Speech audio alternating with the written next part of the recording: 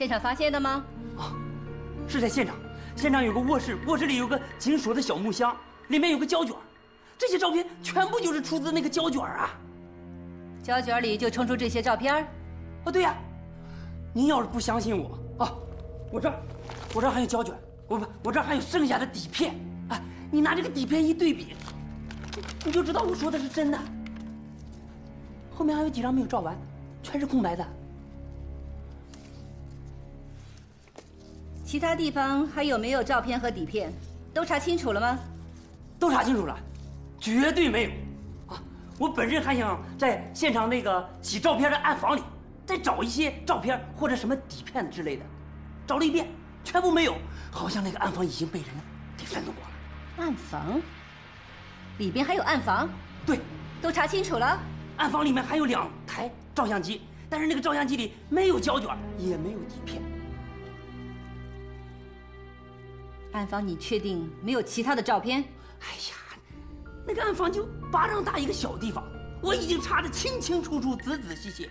哎，跟我去的兄弟他可以证明，我已经查清楚了。死者身份查了没有？哦，我正要向科长汇报。这个死者呢，他姓韩，叫韩热，至今未婚，他是个单身，职业是私人侦探。私人侦探？啊，有共党背景没有？那这个没有，啊，至少我现在掌握的情况，那是绝对没有。这个案子是你负责吗？对，一直都是我在负责。谁报的案？是当地的一个老百姓，他听到几声枪声，说最好让我们过去看看。我就带着我兄弟就过去了，没想到是起命案。这个老百姓能找到吗？那到哪儿找去啊？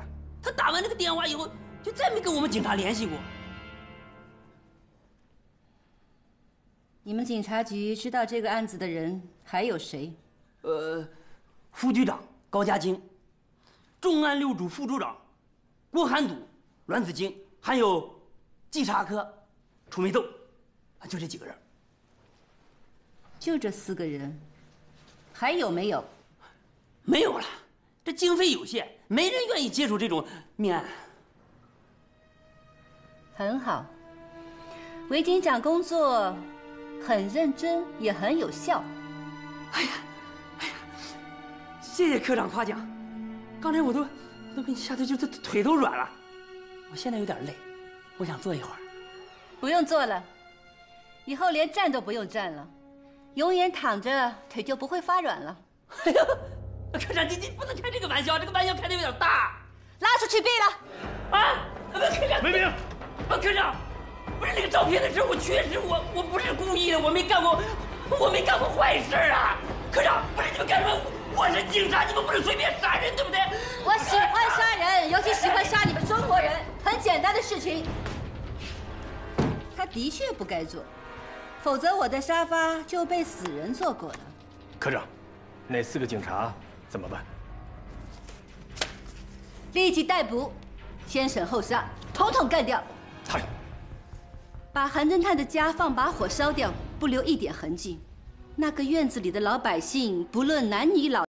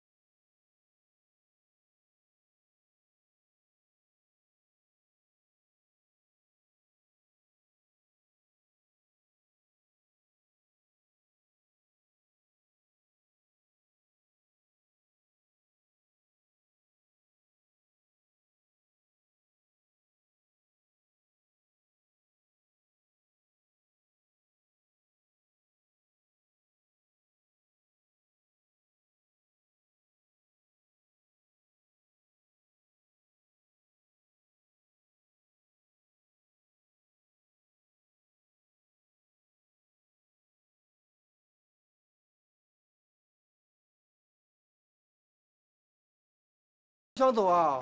晚上别忘小麻将。好，千万别忘。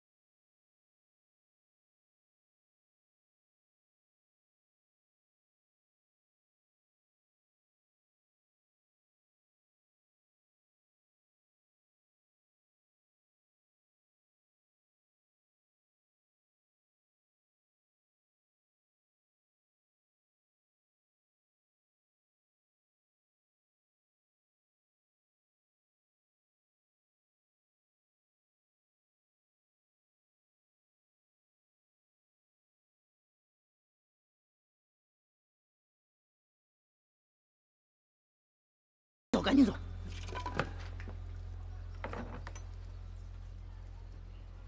这死鬼，今天再上你一次当，再有下一次，我绝对不再上当。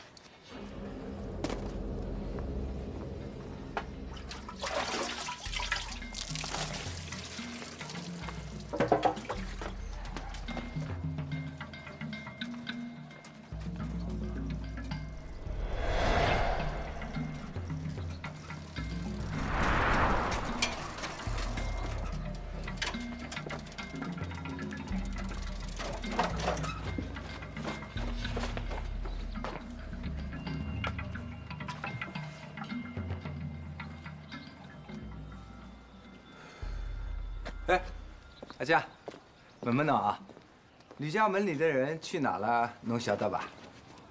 你找男的找女的？啊，都行啊，最好是吕东炳。啊，阿拉是他的堂房阿姑。哦，你是小警察的二哥啊？哎，对，哎，小警察他去哪里？侬晓得吧？不知道。不知道，阿佳，你刚才笑什么？我的意思是，我不知道他们两口子去哪儿了，但是我知道他们为什么不在家啊。哦，那你倒说说看，他们为什么不在家呢？我听吕太太说，他们回老家了。回老家了？那什么时候回来？什么时候回来不知道，但肯定是要回来的。不得了，民间处处是侦探呢。这句话很严谨啊。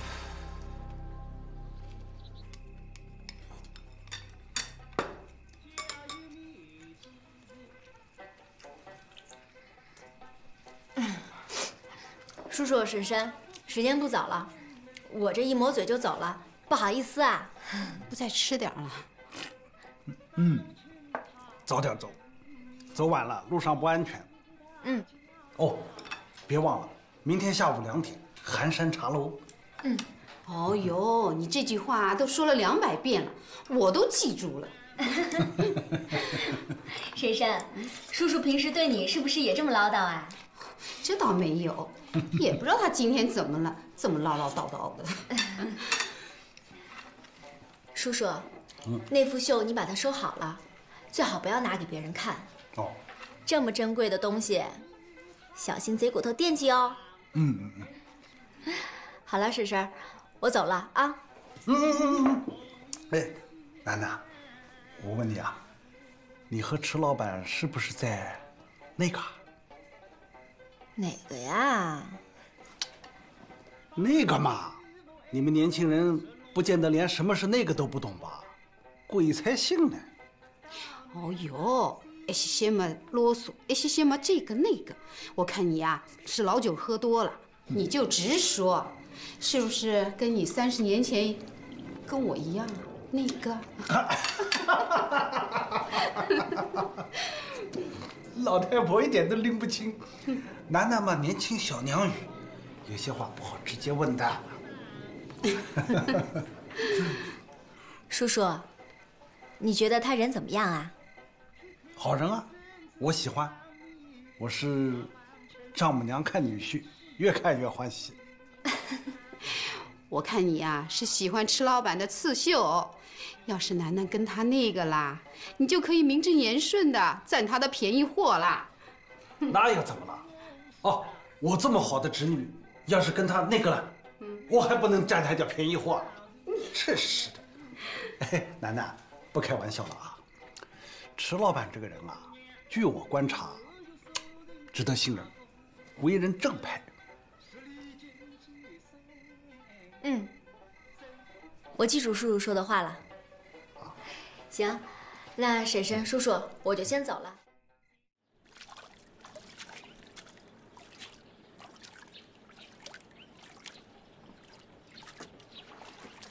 先生，寒山茶楼到了。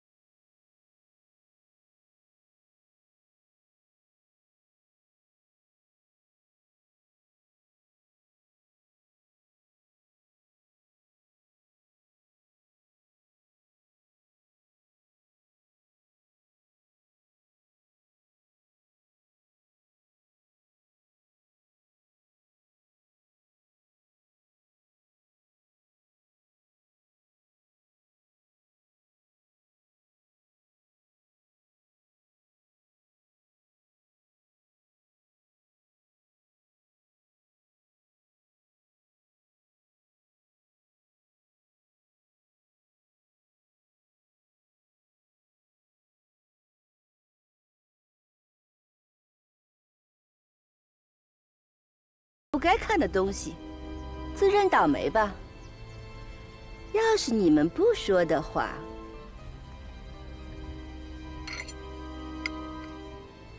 我每吃掉一块寿司，就杀掉一个人。你们可要抓紧了。科长，我是真的不知道还有谁看过照片啊！科长，饶了我吧，我不会到外面乱说的，科长，饶了我吧，科长，饶了我们吧，我不到外面乱说，我什么都不知道了，我说的话句句属实啊。我们真不知道，真不知道。你饶了我们吧，我们真的不知道。科长，饶了我们吧，我不到外面乱说，不知道，我真的不知道。科长，科长，求你放过我们吧，放我们吧，科长。科长，科长，饶我们吧，科长，乱说，这不知道啊，科长。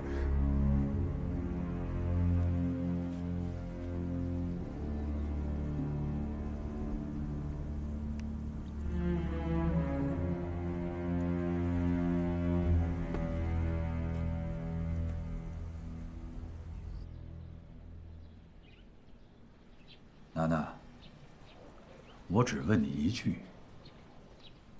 你是为军火传来的吗？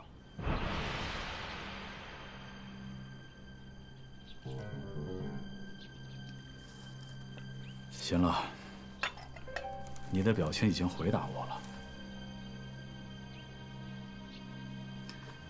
就凭你这点反应能力，还敢跑到敌占区来弄军火？你是不是故意想把我急死啊？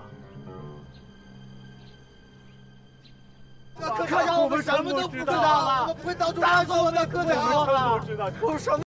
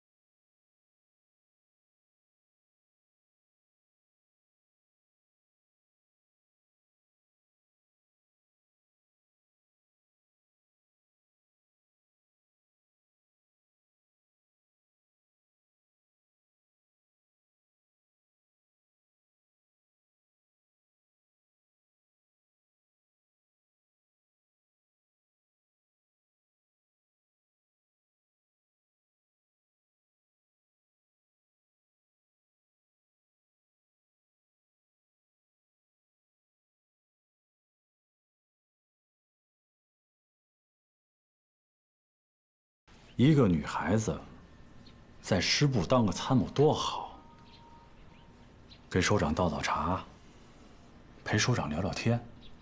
如果灵光闪现，再给首长出出主意。首长采用最好，不采用，全当成工作中的一种锻炼，使自己尽快的成熟起来。可你放着好日子不过，非跑到敌占区来做啥？无锡可是一个稍不留神，分分钟就能死人的地方。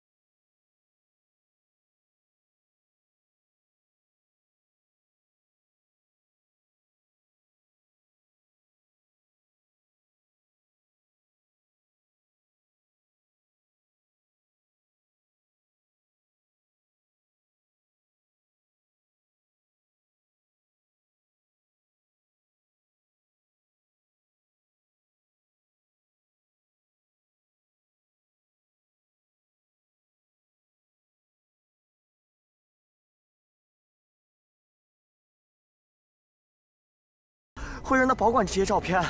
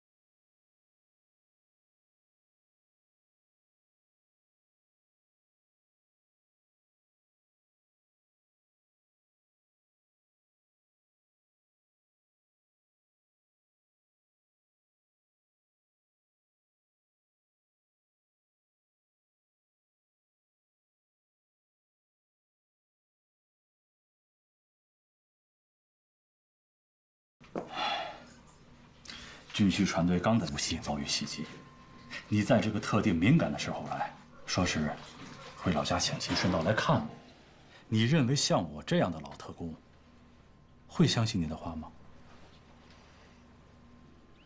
你爱信不信？好，上次我信。可上次看完我到现在才1个多月，这回不会又是回老家省亲，又来顺道看我吧？现在在打仗，你是师部参谋，你的岗位在苏北，你总往无锡跑，你有那么清闲吗？你不是为军需船而来，那是为……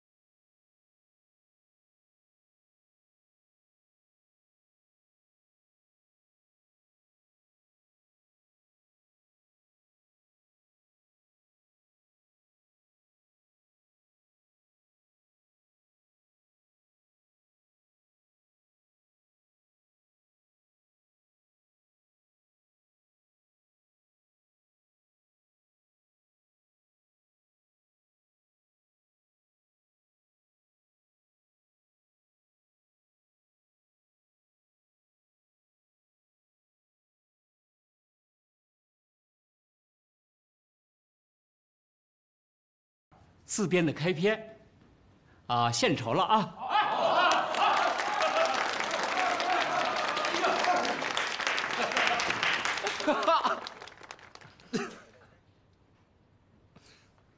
！1个多月前，留园浴室发生的那件事情，大家还记得吧？我这段开篇就是根据那件事瞎编写的，不过还是蛮惊险的。哦，记得。 当时满城风雨，听说被打死的2个人是特务也不知道是真是假。那个杀手不要太厉害哦，2把步高枪一路打下去，2个特务嘛就全部报销喽。那么厉害一股好火，随着双枪，啪啪啪，这就2个斗的空狼队，历史开了花。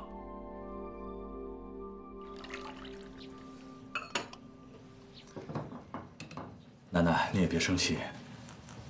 我之所以当面认定你是为军需传而来的，实际上就是为了证实一下我的判断。为什么要证实？因为我真怕你为军需传而来。最近昔日太危险。当然，现在知道你来昔日不是为军需传，我心里也稍感安慰。但我不妨为你透露一点消息。你回部队后，也可以跟首长汇报一下。鬼子特高科正在实施一个秘密计划，叫太阳黑子，就是利用军需船做诱饵，引诱我军来夺船。太湖与长江连接的所有水域，到处都有鬼子的埋伏，就等我们行动，然后伺机一网打尽。你说你这个时候来，我能不胡思乱想，能不担心？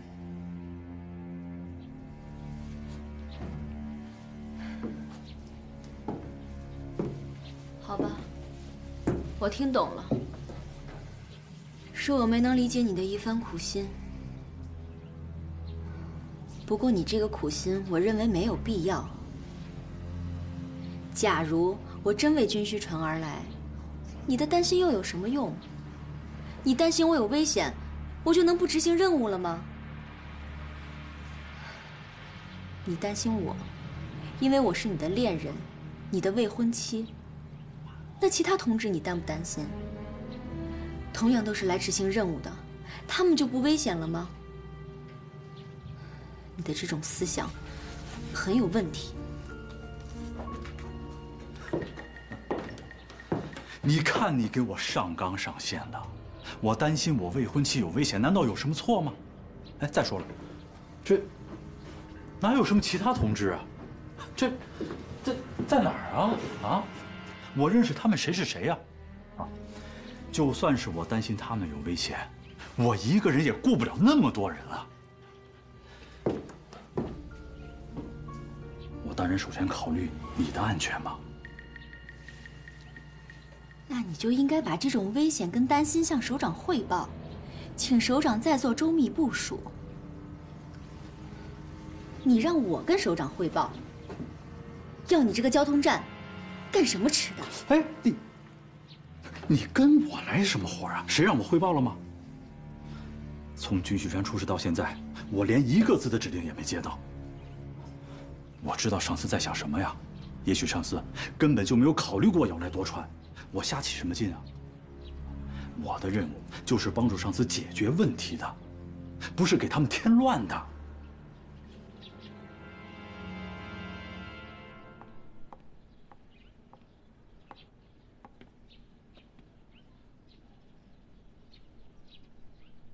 你也别考虑那么多跟你无关的事，我也顾不了那么多人的安全，这都不现实。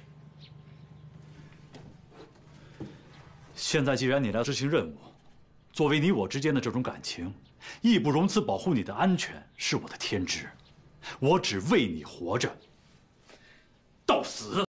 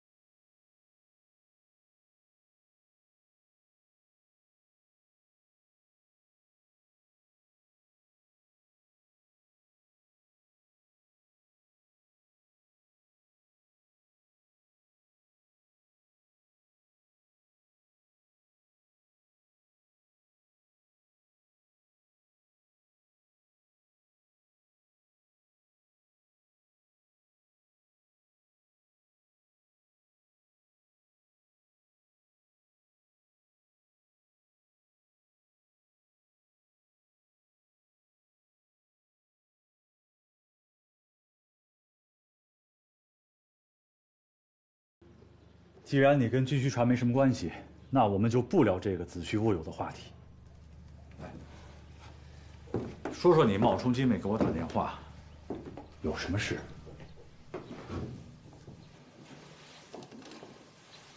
你有没有听说，目睹东大街10号交通站被鬼子破坏的事情？如果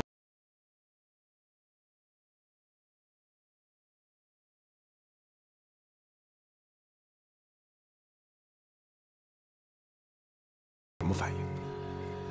首先要观察他的表情，如果没什么问题的话，他的表情一定会显得坦然、淡定。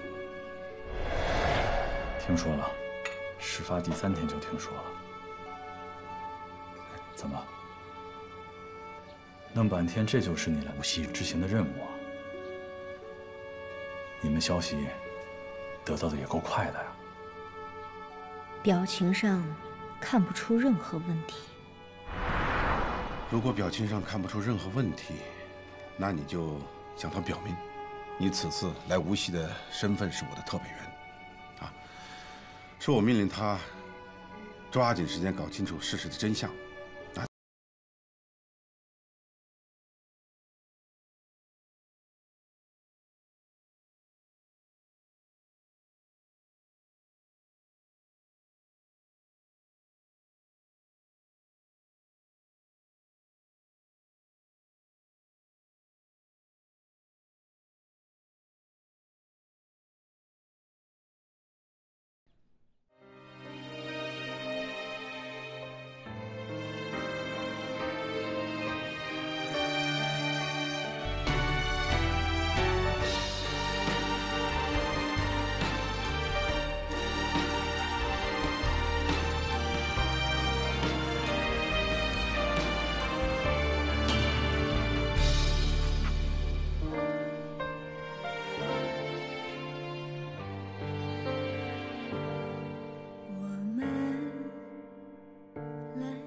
不同的世界，岁月让我明白彼此的差别，在错的时间，在对的地点，谁也无法改变。风没听到我在哭泣，雨没体会我的焦虑，剩下的只有各自的使命，最后孤身远去。我不想哭，我不能再继续把我的爱丢弃在无尽黑夜里，让挚爱摇曳，看花儿凋零，似尽流年，弹指逝去。